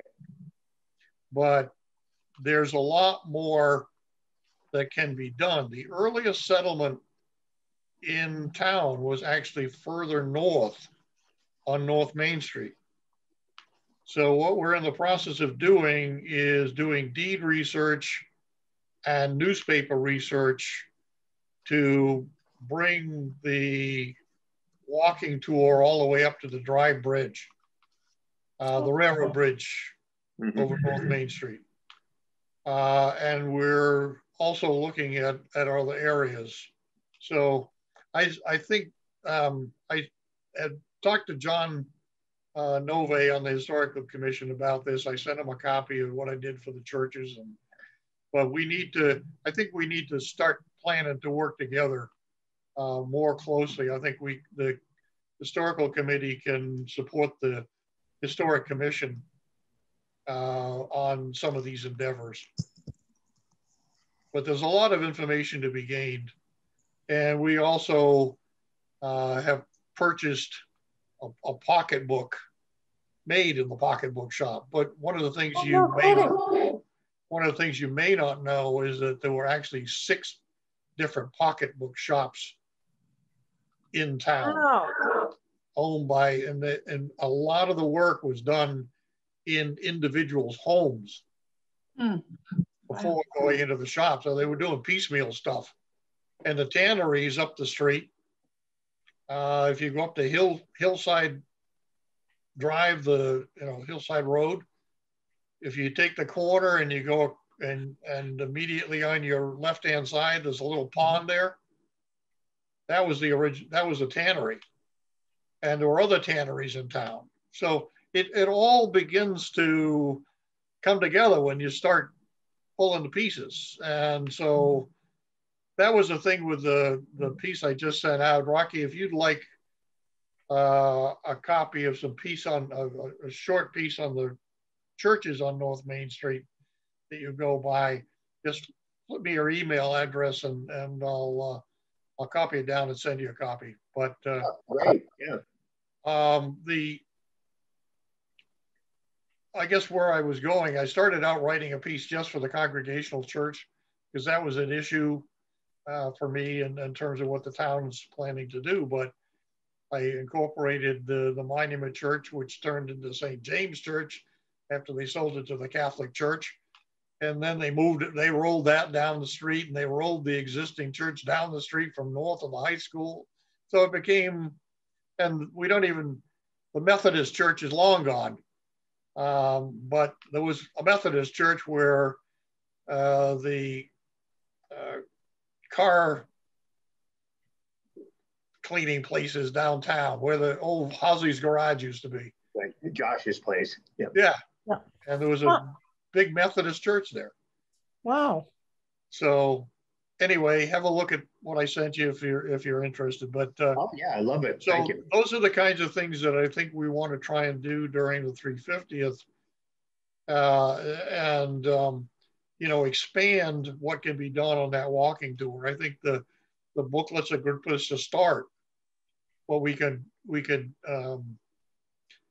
you know, expand that by having tape recording, and you can just walk up the street and listen to stories about, you know, who lived here and what they were doing. And I finally sorted it out that the original Bloody Brook Tavern, constructed in 1750, was originally up the road from me, but its last location was immediately across the street from my house, just beyond the parking lot for the pocketbook shop. And Risley's house is there now. Oh, okay. But it went from a one-story building built in 1750 to, it got moved maybe twice. And then somebody came along and built a second story on the building. That became the dance hall just down the street from the Congregational Church that didn't allow dancing. And then there was an addition on the back of it that was used for shops. And then in the 1930s, Bill Gass came along and tore it all apart and realized that the tavern was still there with all of its huge frame timbers and everything else. So they moved that up to Old Deerfield, and that's the building behind the Indian house in Old Deerfield. Oh. So there's lots of those kinds of stories. And anyway, so I think back to the webpage, I think the kids they're working on various projects right now. And sometime in April, they're supposed to have a finished product in terms of one of the elements that we can actually post on the webpage. So, and then they're going to, so we don't lose track of what they've done, they're going to write up some suggestions about how they might move forward in the future. Because if we have another class of students there, then we can pass that information on, and we may get them to develop other elements of the web page as we move forward to 2023. So that's my report. Yeah. Pete, I think that if we had a little headliner saying Deerfield is still rolling along as a mention, that we can point out that little church had a mass, a funeral, and a wedding while being moved, according to what I got from you. Yep. That should be broadcast all over the place. It's just goofy enough. It would bring attention, and a lot of people would say, "Oh, that is just so cute." Yep. It would shift the, you know, I'm afraid that we're turning almost into a museum where we have big glass displays and little cards on the side, and it's all very serious. And I think this is the most frivolous thing I've yet to hear about Deerfield. And that's, we can milk that. We can milk that for television, etc. Oh, someone could make a float where you have the, Yes. replica of the little church, and you have all these activities happening as it's moving. That is great. I think I got the second interesting thing. I live down on South Main Street, the big old house down there. Inside my wall was a horse's skull. Wow. That's creepy. Yeah, I still have it. And there was a note inside of it. And when they undid it, it told me who owned the house. And his family's name, 3 daughters and 3 sons. Wow. Well, That's a horse's skull. I'll have to get hold of you, Peter, and tell you and show it to you. yeah, I'd like to see it. The other thing is that we've got some accounts of them actually bringing the bell up from Hartford by river. Oh, nice. And who was the cabin? You know, who was the captain, and who helped build the church and move the bell. And the bells had a history, because the first bell they put in the church broke. It had to go back to the foundry, and then they got a replacement, but it wasn't all that good. But one of the things you have to remember is the family of the Arms family, which is a very old family in Deerfield, and there were a number of brothers, and they built the largest pocketbook shop. They were pretty well landed and pretty well off. Well, these are the folks that walked out of the original Congregation Church and established the Monument Church. Oh. So they bought a good brass. Oh, there's your skull. Look at that. Wow, that is amazing. So they bought a better brass bell and hung it in the Monument Church. Well, one of the agreements when the churches finally got back together again is that the Congregational Church today, as it exists today, got that Monument Church bell. Yeah. So they replaced it. So anyway, there's lots of these little stories. Yeah. So Pete, I'm wondering, before the students head out, as part of the wrap up of their project, is if they could give us maybe a little bio of each of them that are working on this, and maybe to get a photo, because at some time it would be really good to acknowledge their efforts in part of this project. yeah, I don't see why that couldn't be done. I mean, maybe one of the other things we could do is just get FCAT to get them together on a conference call like this and photograph a little 3 to 5 minute discussion about how they went about doing it or what they learned. Mm-hmm. I just think, before they disappear for the summer or graduate, to be able to properly capture who's assisting us, and however we include it and wherever, it just would be good to have. Yep, I have the information already. No. I'm talking about a bio for each of them. That's what I have. I asked each one of them to write a bio. Oh, good. Because we wanted to know where they were coming from. Okay, great. Thinking wise. Excellent, good. But I think I'm not sure if we'll be well enough to have a group picture or something or other, but you can ask them for a headshot, and I can post it on the website underneath their contact information for the info, because that's something that we're all gonna have to do too. Ooh. Yeah, so I have to get a haircut. Before we forget, though, before we forget, I just want to go back to Rocky's skull in this wall. It would be kind of neat if on the webpage we had individual stories that, what it was, something unique about your house that showed up, or, did you have a unique story? And I mean, this is where you could say, doing some renovation work, we found this skull in my house, and that's amazing. There was a note in there, and I mean, it's just kind of a really cool thing. Yeah. And where else would you post this? I mean, this is not. But how interesting. So at least it's not a body. Yes. Favorite pet or something. The guy that was riding them. That's crazy. What year was that put in there? Do you know? What? What year was it put in the house? 1849. Wow. April 29th, 1849. That is so cool. That is really. So, I mean, but where else would you put this information? So if we had some place on the webpage for just interesting anecdotes from, you know, people's house, or, you know, their own. If you write up a summary, Rocky, I can post it on the website once we're up and running. Okay, sure. Yeah, and send a picture with you and your skull. I gotta apologize. I might disappear any minute. My battery is almost empty.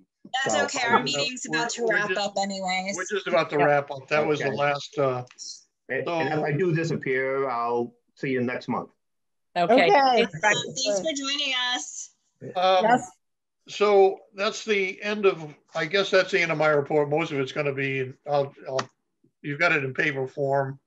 So have a look at that. We'll and I'll pass it on. Yeah, I'll get it out to everybody. And the one for the church, Carolyn, can you get that out to the select board? Yes, I'm gonna get it out to the building committee. Thank you very much. Yep. And if you might suggest to the building committee that they send it to their consultant. Yes, actually, that's a good idea. I'll put that down.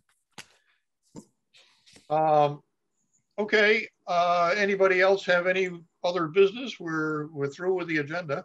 I think it was just to talk about what report we're supposed to create. Oh, sorry. Yes, town report.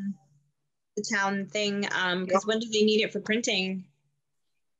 Because I think we can each create a segment of it, but we would need to have a special meeting to vote on it, that it's okay, whatever content we put in, because we can't do that via email for the open meeting law.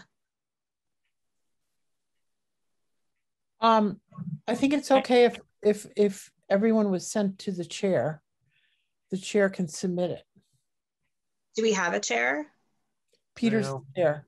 I'm sort of acting as interim chair. I'll act as an interim chair for that piece if you like. Good. I think if we wrote and we sent it to Peter, then Peter can submit it as the chair. Great. I have the deadline date somewhere because I asked what the deadline was. Just good. Hang on. My computer crashed, so I switched over to my phone, and now I'm like not functioning very well because I can't see all of your faces, just one of you at a time, and now I can't see anybody. It's all right. You can research your stuff. We still hear you. Yeah, I know. Mean, you're coming through loud and clear, Holly. Well, I could get to it quicker on my computer. Now I'm like thumbing through on my iPhone, and it's more of a nuisance. Who sent us the message? Pat Kroll. That's what I thought, and I tried to search for her, and oh, here it is. Okay. Still missing as of today. Do you plan to submit? And then I said, is there a date? She said it's not required, but usually groups submit something.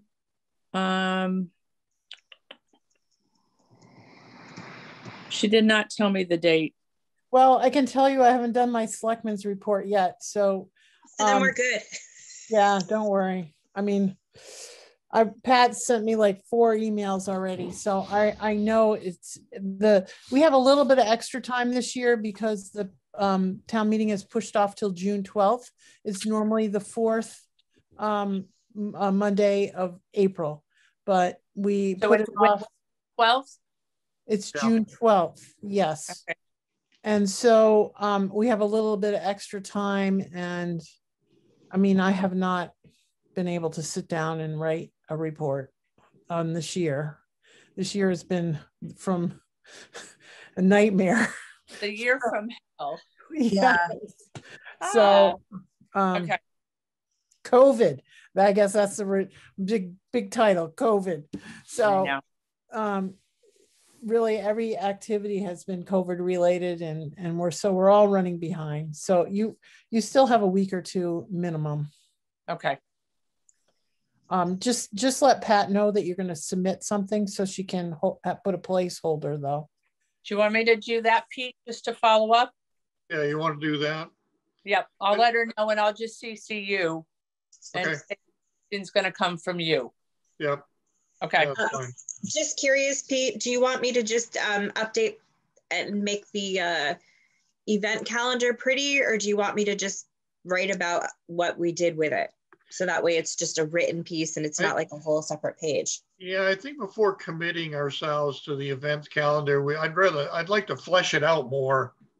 Yeah, You know, no problem. as we go on. But I think about creating it. I think it's perfectly proper, or whatever the word is, to say we're creating this. Yeah. You know, we're doing I think the major things that have occurred this year, we should try and capture. And I think part of it is developing the Friends of Deerfield and why we did that. And so I think that's an important thing. Well, that's separate from the town stuff. So we could insert there that that the steering committee is working with the Friends of Deerfield. Well, I think even before that,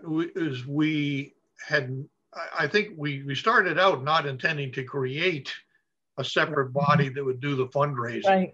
But the steering committee was informed by the town that we were going to run into problems if we tried to pursue our independent fundraising.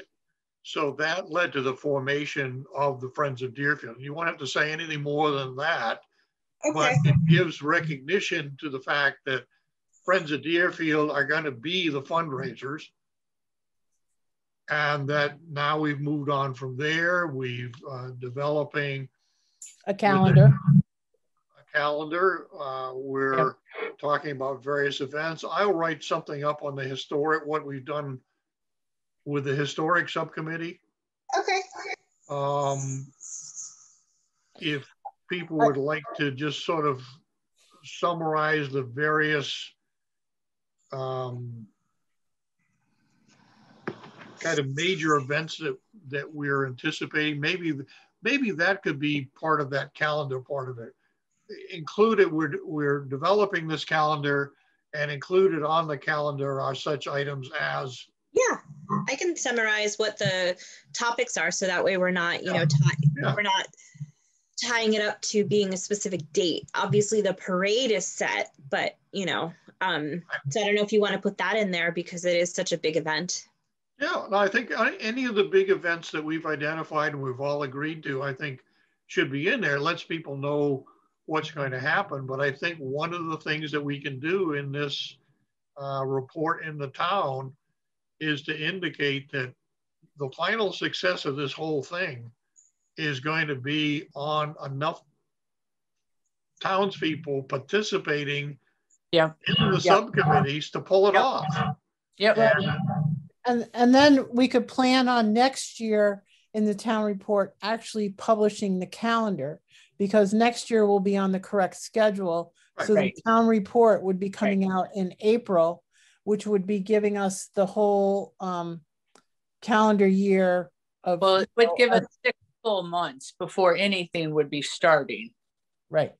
Plus it would also, by solidifying it by that time frame, it would give the potential fundraiser of the calendar for 2023 the boost that needs too. Exactly. That's good. Yep. Because I'm thinking ahead to the town meeting next year for when it happens. If it's usually at the beginning of June, we could have that calendar solidified and have the Friends of Deerfield, selling the calendars potentially at the town meeting. So that way it gets buy-in too. Next year will be the 4th Monday of April again, I'm sure. Okay. Yeah. We'll be back on time. That's why I'm saying we could plan next year for having the calendar events, and then the actual calendar, be selling the calendar in that time frame. Perfect.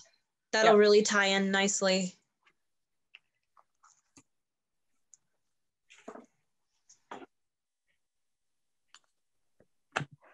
Is there anything else?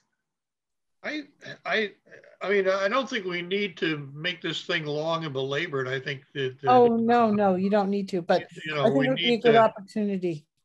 Yeah, I mean, I think if to tell people, look, we've got a broad range of events that we've identified and whatever, but I think that final message of we need your help, folks, because this ain't gonna happen without it. Well, this again is another opportunity to reach out to people, and and the people that are going to town meeting and are picking up the town report are somewhat engaged already. So, you know, there's more likelihood this is, as a volunteer pool, this is a more viable volunteer pool. Yeah, for sure. Jennifer, would our web address be available for Pete to include? Yeah, I think it already exists, or I have it. I believe it's Deerfield350th.org, but I've got to double check. Because as long as we have it active by the time this goes out in June, which we should have it active before June 12th. That's, you said, when the that's meeting. why I'm just thinking if we knew what the address was. Yeah, I'll send that over in the blurbage.